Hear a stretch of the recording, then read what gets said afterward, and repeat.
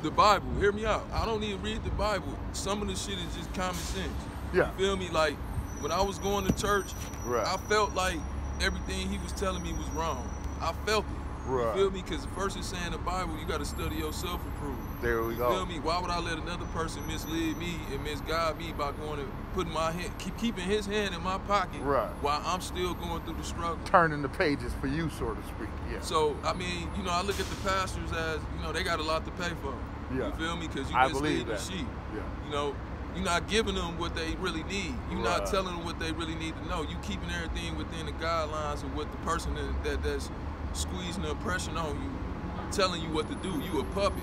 Right. You feel me? You keeping it in Matthew, Luke, and John. You ain't going to Deuteronomy where it's talking about our people. You're not going to nothing like that because that's too deep.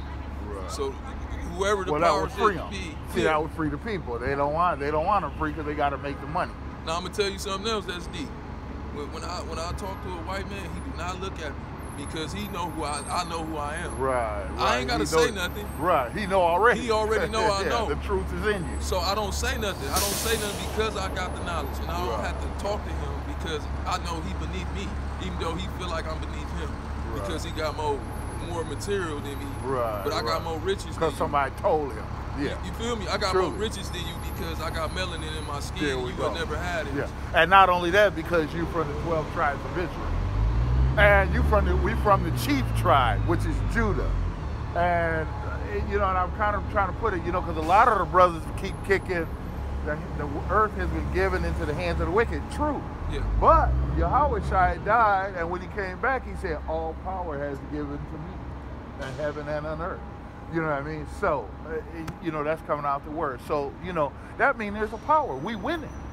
You know what I mean? Now, let me ask you another question. All right, go ahead. Like a couple weeks ago, I was working for some Jews.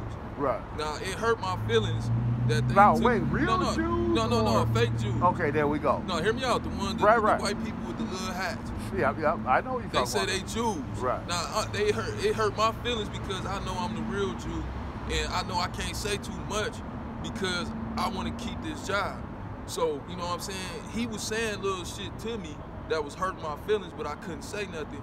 You feel me? Right. And it wasn't because I didn't want to say nothing. It's because I knew my position and I knew what I needed. And you be having to sometimes you got to be quiet in this world, even though you know the truth. You got to play like a dummy. Yeah. Even though you smart as hell. Right. You feel me? Yep, it's just to get this money. Right, exactly. Right. It all kind of plays into what's next. I'm going to stop it and start it, though.